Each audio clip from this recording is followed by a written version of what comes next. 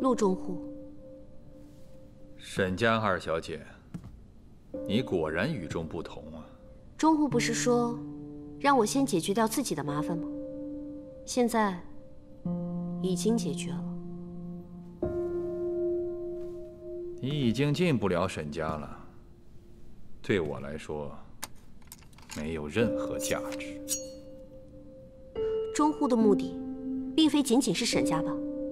只要能让我进入彭城王府，哪怕以侍女的身份，往后任凭中户调遣。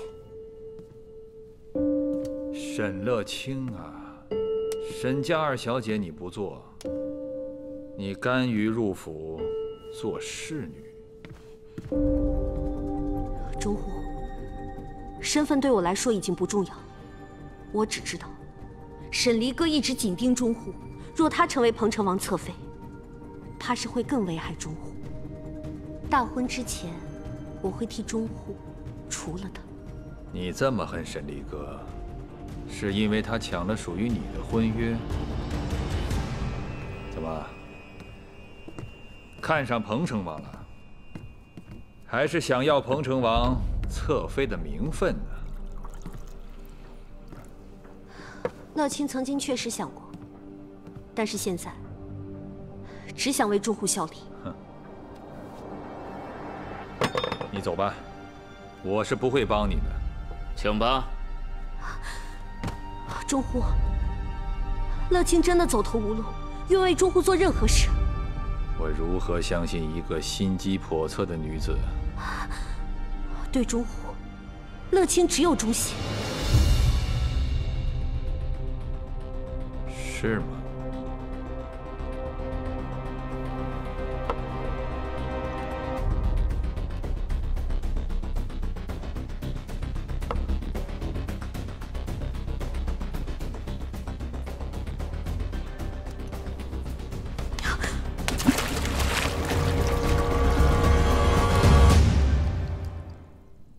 沈廷章真是有2个好女儿啊，有趣。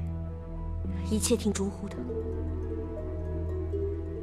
你入府以后，只需看好沈离哥，盯着他的一举一动，随时汇报于我。中户大可放心。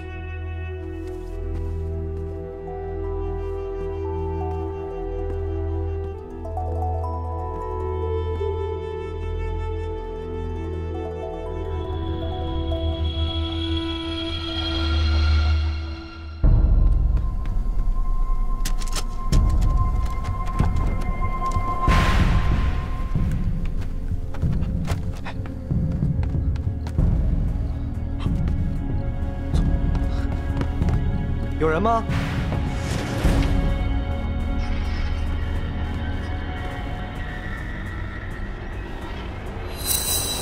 什么人？来人啊！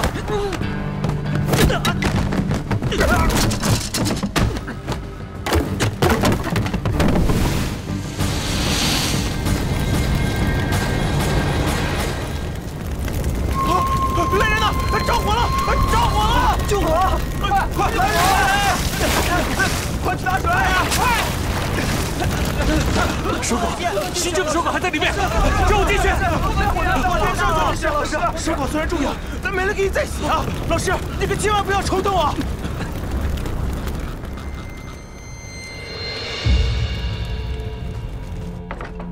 周虎，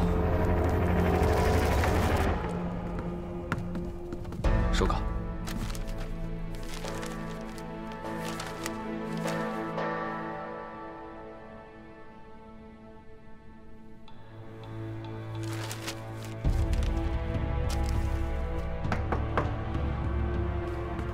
进。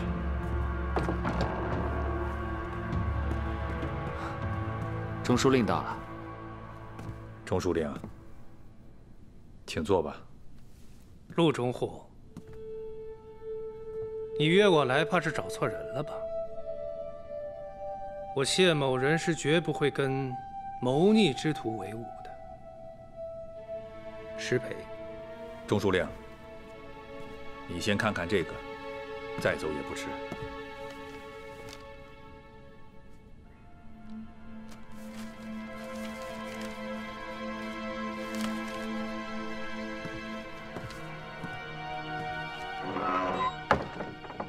新政要略，彭城王居然要改革九品官人之职，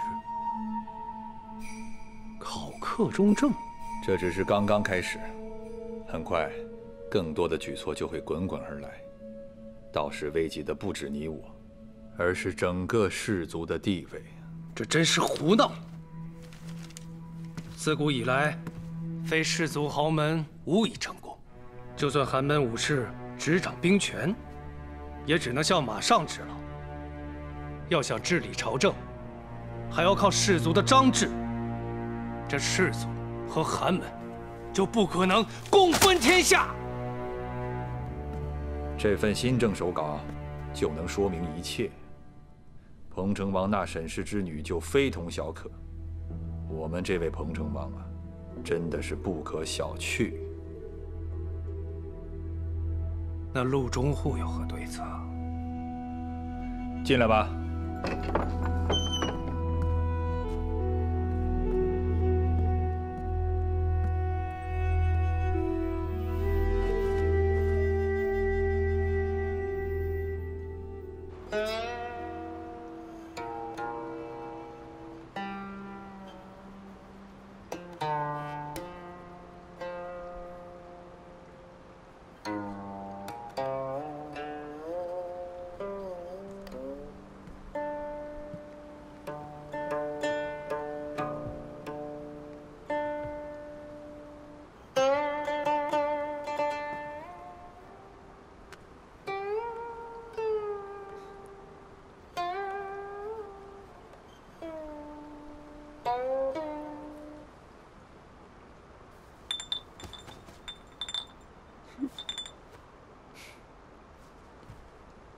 你也弹一曲啊？我琴艺不佳。我教你啊。好啊。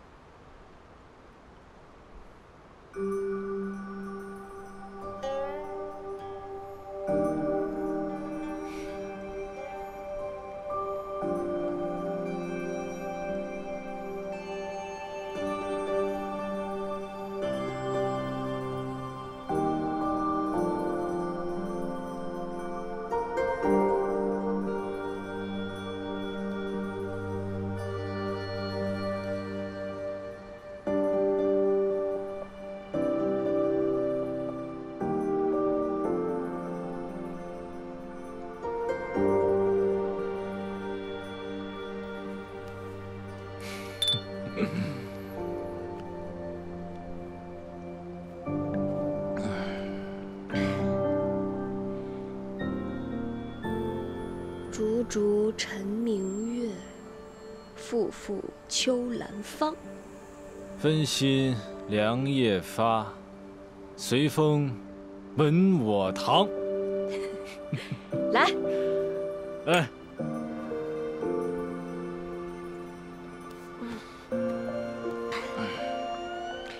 四哥啊，你小时候喜欢吃什么呀？栗子。栗子。我小时候喜欢吃栗子。现在呢？随饼啊。还有昨天你带我吃的小吃，味道独特，意犹未尽。还有呢？还有，南风知我意，吹梦到西洲。我还喜欢这条小舟，我希望它能永远地停在这里。我喜欢和你坐在这里，看看风景，说说话。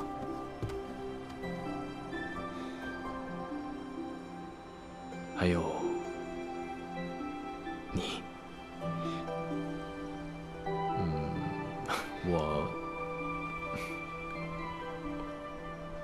我还喜欢你。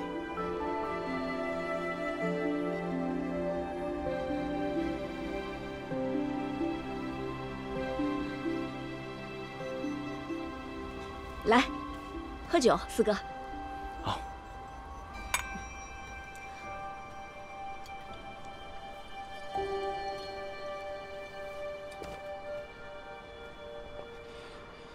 现在，你可以告诉我，你叫什么名字了吧？我想了解你，想知道你的家人，想知道你的一切。你为什么总是一个人，还那么粗鲁？为什么总是喜欢打打杀杀的？总是让我心疼。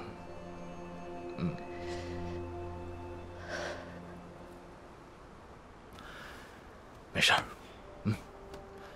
以后有我，只要你陪着我就好。以后有我保护你，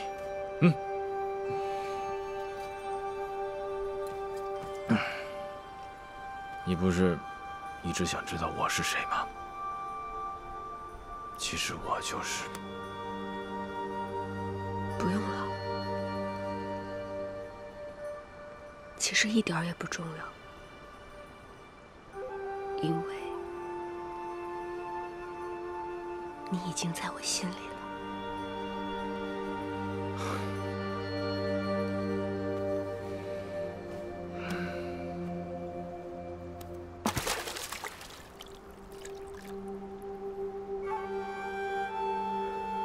四哥，四哥，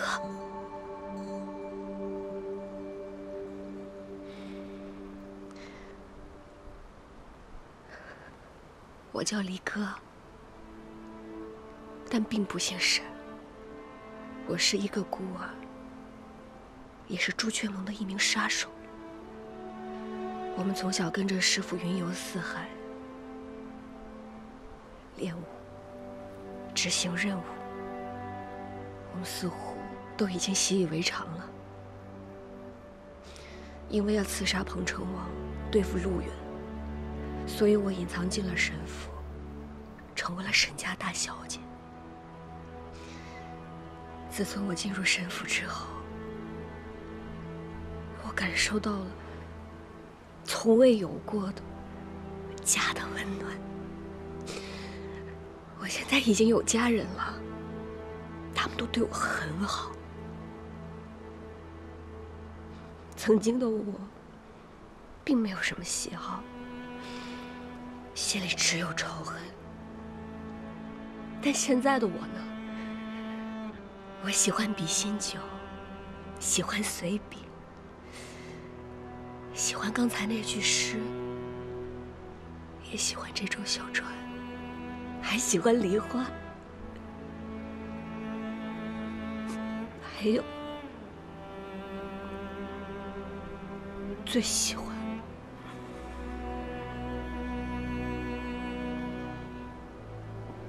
你。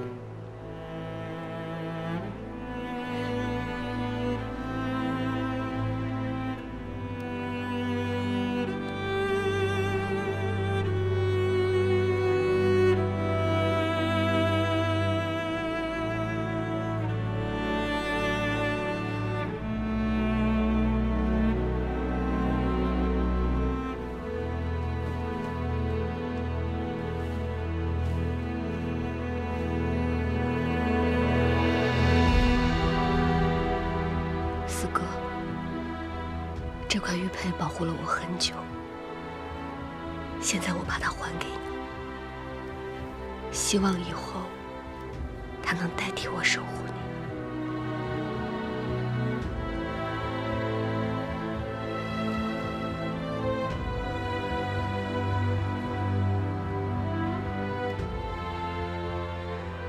是我太贪恋了，我原本就不该属于这里。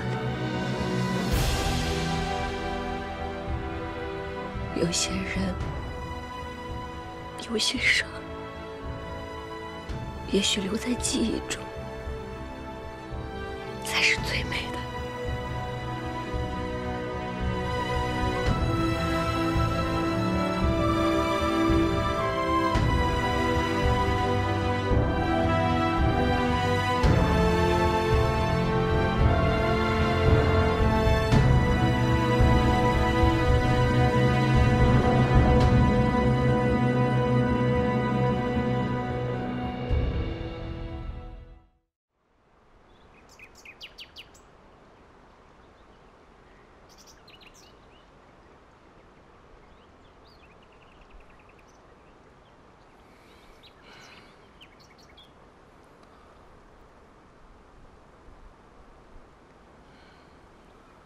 侠女，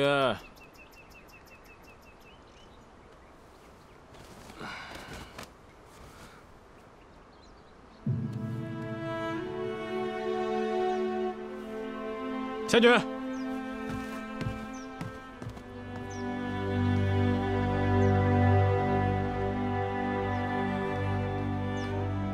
侠女。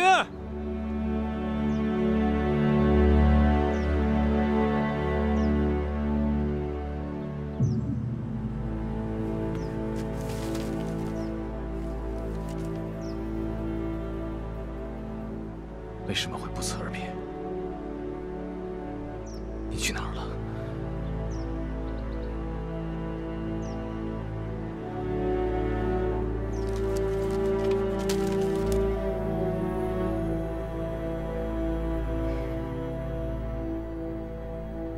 哎，师兄，你干嘛呢？这不是我花重金买来的彭城王府秘录吗？你还在担心师姐啊？ 哎呀，你就放心吧，这本书的内容他都背下来。哪有你想的那么简单啊？彭城王身居高位，王府内外人心人情，自然是复杂万变。你师姐是江湖中人，性情率直，嫉恶如仇，她根本不懂虚与委蛇那一套。唉，我怕她意气用事啊。那你干操心也没什么用啊。 师姐临走前，你叮嘱了她那么多遍，让她收敛锋芒，隐藏本性，万事都要察言观色，谨言慎行。我耳朵都听出茧子了，你还怕她记不住啊？但愿她能暂时隐藏本性，以任务为先。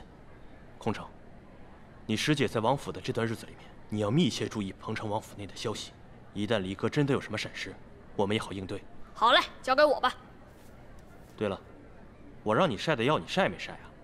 一直在那吃东西。你刚才不是让我去打探消息吗？我现在就去。药你就自己晒吧。我先走了。哼，你小子，哼！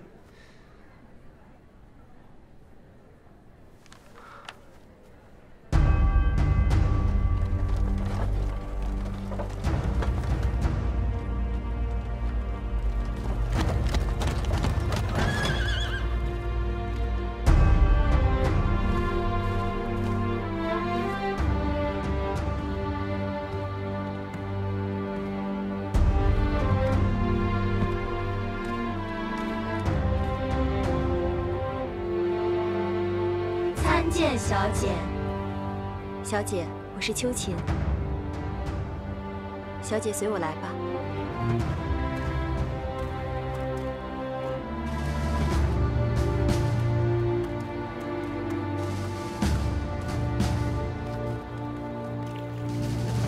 六弟，四哥，殿下，沈家小姐已经入府了。走。殿下，殿下，乙仙馆出事了。怎么了？乙仙馆大火，新政手稿都被烧了。看来他们还是按捺不住了。纵使是世族，也阻挡不了这天下悠悠之势。六弟，去查，到底是何人所为？是。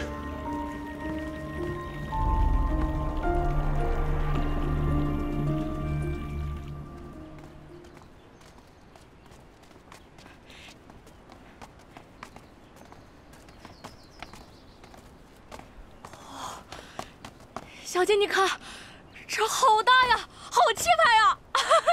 嘘，这王府的确气势非凡。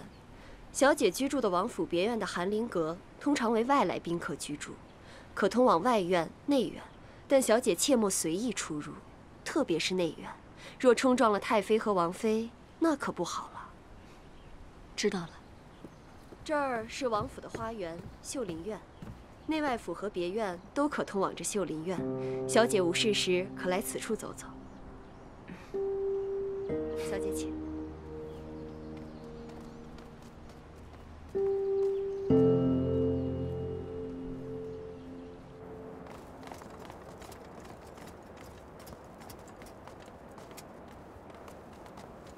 李哥，你一定要记住，当你入了彭城王府之后，一定要隐藏好杀手的身份，千万不能影响刺杀的大计划，要装出一副与世无争的模样。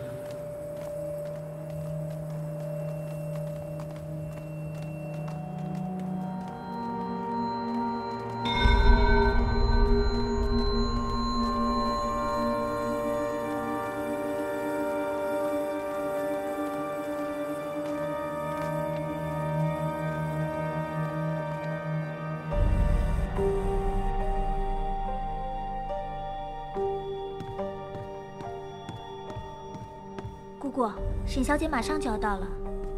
好。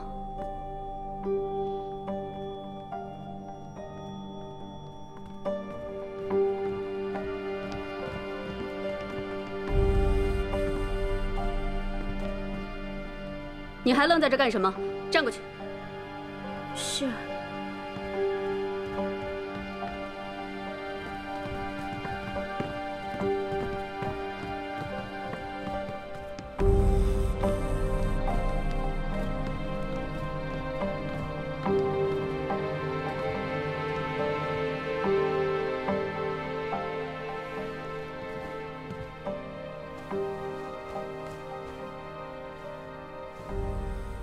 沈小姐，我是从宫里出来的月梅姑姑，受太妃之令前来教导小姐礼仪。我既受太妃之令，自小姐踏入这寒林阁后的一言一行，便需听从我的教导。有劳月梅姑姑了。错，你应该。等等，姑姑是不是想说，我与彭城王还未行大婚典仪，还并非是彭城王侧妃，而你？ 是从宫里头出来的姑姑，我应该先向你行礼才是。见过月梅姑姑，是这样吗？还可以，只不过这府里头的规矩众多，见到不同的人就要行不同的礼仪。我之后要学习的还有很多呢，是不是？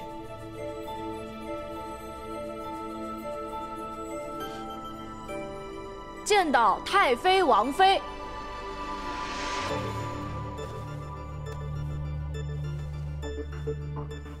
见到彭城王，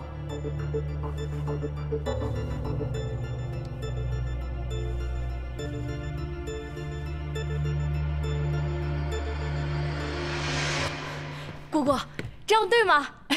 这里哪有你说话的份儿？这位侍女缺乏管教，不适合留在小姐身边。这是我从娘家带来的贴身侍女，要不要留在我的身边？ 自然是看我的心意。既是贴身，又怎能因为他的言行而误导了小姐呢？哦，那姑姑的意思是，姑姑是宫中皇后娘娘和众嫔妃行为的典范喽。小姐这话就不对了，我只是一名女官，言行怎能僭越？方才姑姑不是说了？ 侍女的行为会影响主人，那不就是说，侍女是主人的典范吗？这我就不明白了，到底谁是主人，谁是侍女啊？你错，我不是你，我是这寒林阁的主人，姑姑，不要僭越。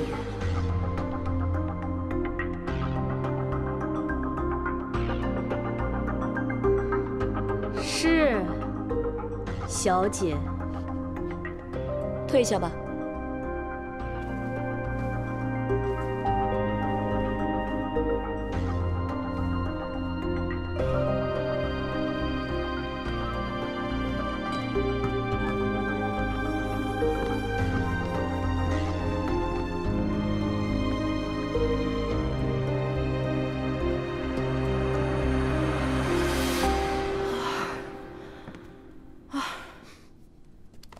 幸好精灵王提前都教你了。哎，吓死我了！这折腾人的礼仪，我学了好久呢。谢谢你，也谢谢他。错。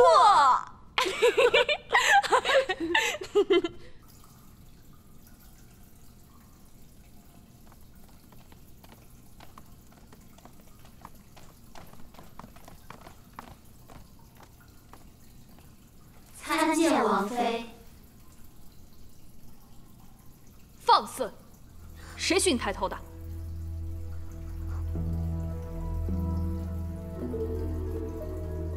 谁是中书令引荐的？上前来。是我。原来就是你这个没规矩的。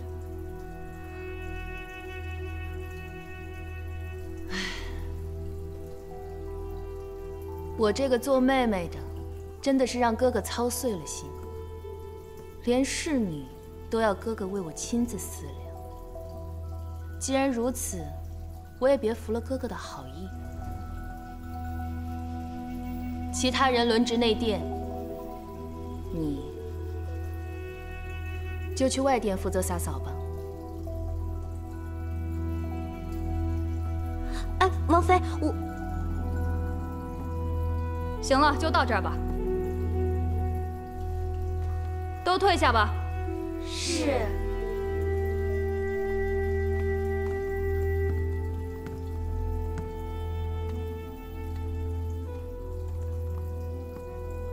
王妃，为何不趁此机会将他遣出府去？能得哥哥青睐的，肯定不是一般人。仔细盯着。是。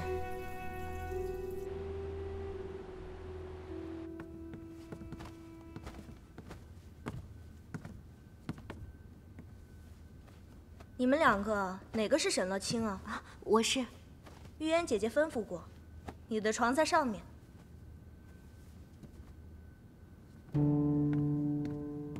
小姐，这你可怎么住啊？各位姐姐们，妹妹初来乍到，准备了一些小玩意儿给姐姐们，还请姐姐们笑纳。姐姐们快来，这可是非常好用的。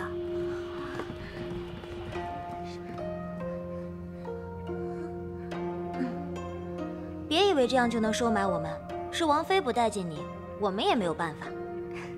是妹妹粗鄙，不为王妃所喜。想必姐姐们在教华阁很久了吧，定是明白王妃的喜好秉性。日后妹妹若是做的不是的地方，还请姐姐们多多指点。这话说的有理。得了，今天也没什么活派给你们，这几日先在王府里学规矩吧。多谢姐姐。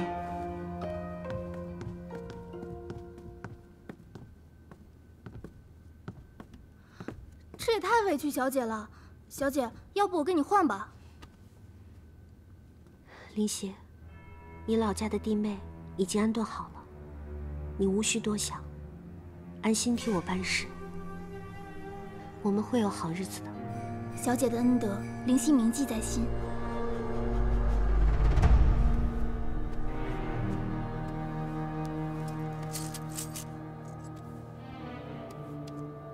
这你拿着，这几日想办法和寒林阁的人搭上关系，然后……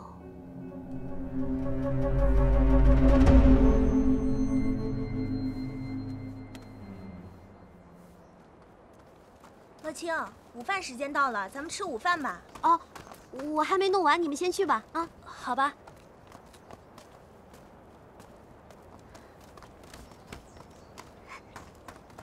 玉嫣姐姐，我来帮你拿吧。这是王妃心爱之物，不假手他人。在王府少说多做，不该问的别问。退下吧。玉嫣姐姐，又怎么了？你的东西掉了。是我的吗？是啊，我亲眼看到从姐姐身上掉下来的，这么别致的首饰，一看就是姐姐的。真的吗？真的，我来帮姐姐拿。这么贵重的东西，姐姐可要收好了。嗯，仔细点儿，跟我走吧。哎，听说姐姐还喜欢玉福阁的手镯，我已经托人去买了，改日给姐姐送过去。消息还挺灵通。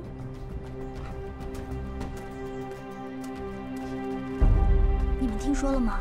沈小姐身上好像有一块特别大的疤，真的假的？是不是看错了呀？千真万确。干什么呢？你们在议论什么？我们说。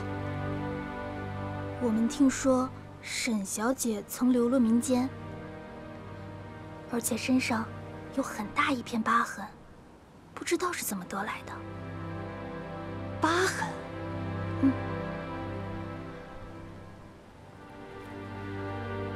新政要略的文书虽然被烧毁了，但殿下放心，新政要略不在于文字，而在于学子心中。再整理一份亦并非难事。只是在火烧的院内发现了一具学子的尸首，仵作勘验，是先被杀害，再焚于火海的。看来这场大火并非意外。他们开始担心了。他们想知道本王将来要做什么，他们不想束手待毙。馆内的藏书经文都是学子们的心血，这次对他们会是一个打击。殿下放心，众学子之心绝不会因为一场大火就燃尽。你先退下吧。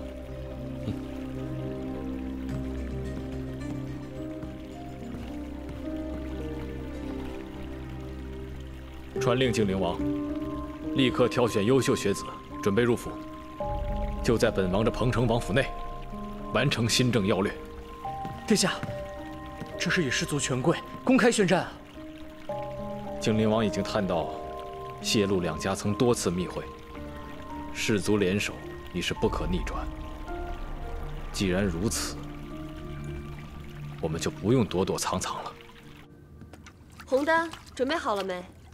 好了好了。小姐已经准备好了，请小姐沐浴更衣。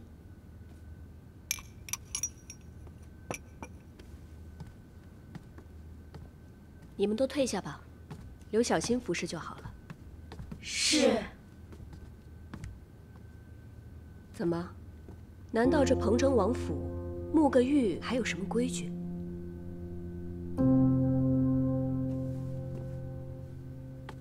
精灵王没说过呀。都退下。是。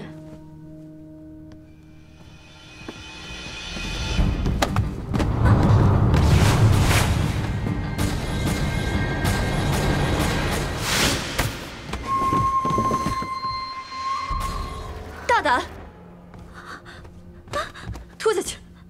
小姐，小姐，我不是故意的，小姐，小姐救命！小姐，小姐救救我！我不是故意的。这丫头没轻没重的，怎么能在屋内伺候？那依你意下如何？打20板，然后迈出府去。我知错了，小姐，求求你救救我！我不想被卖出府去。放开他，小姐，放开！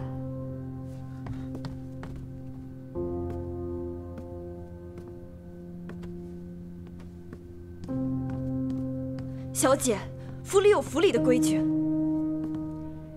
你叫什么名字？红丹。秋琴，我多要一个侍女，应该不为过吧？你既要按府里的规矩将她卖出去，我沈家收留她便是。红丹，以后你和小新便是我的贴身侍女了。小姐，这你也是侍女，将心比心，怎可因小错而大发？我们生而为人，又有什么不同？又怎可有高低贵贱之分？宽容以待，不好吗？小姐，我知道了。红丹，服侍我沐浴。你们退下吧。是。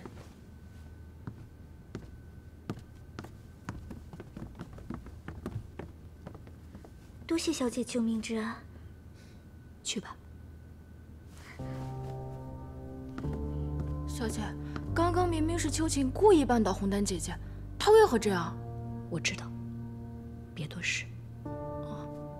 走。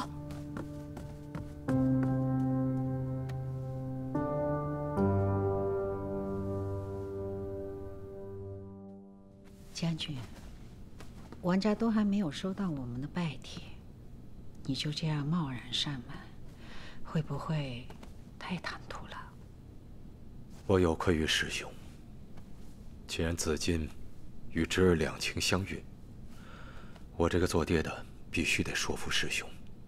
啊，对了，我给你们备了马奶酒，放到了聘礼当中，都是以前你跟王公最爱喝的。既然要求娶，就得心诚。还是你周到。将军、夫人，同城来信。啊，一定是青儿到同城了。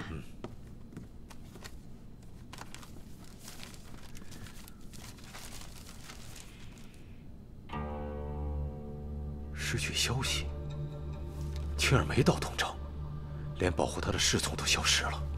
青儿她会不会出事呀？周正，马上派人一路沿途去找。是，将军。怎么会这样？青儿，没事的。沈将军，请问如何？我家老爷说了，今日恰逢桃花陈酿烹制之首，期49日之内，谁也不见。沈将军还是请回吧。爹，沈将军已经在前院等了好长时间了，您好歹去见一面吧。您这么让沈将军等着，别人看见了也不好看呀。他要是觉得不好看，那就让他回去呗。嗯。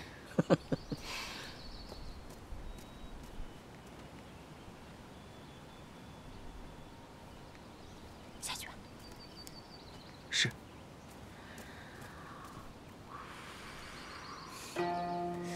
这好像是西晋最好的马奶酒吧，甘醇浓烈。只可惜啊，这酿酒的人好像去世了，就这么几坛了，没了。你就那么想嫁入沈家？是。好，我答应去见。师兄，沈将军不必多礼。师兄，我来是为了……我素来敬仰将军，驻守北境数十年，为大宋社稷、百姓安泰立下了汗马功劳。但将军想必能够体会为人父母者的苦心。自从孙儿、华儿战死疆场，我王冕好不容易老来得女，老夫的心愿就是远离庙堂纷争，盼我唯一的女儿一生平顺。将军身为朝堂肱骨之臣，但换句话说，也置身在风波之中。王冕老矣，再也承受不起任何的波澜了。所以，还望能为领军将军另择佳偶。这桩儿女亲事，我王家承受不起啊！还望将军恕罪。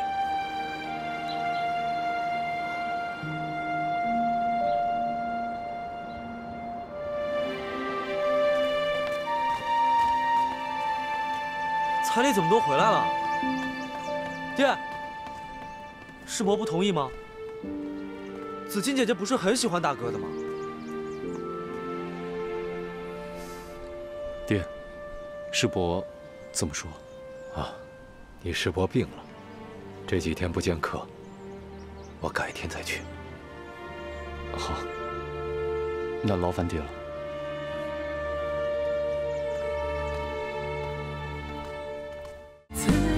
泪如小小无边织，痛到风花雪月与你，用尽这一生的眼泪换不起日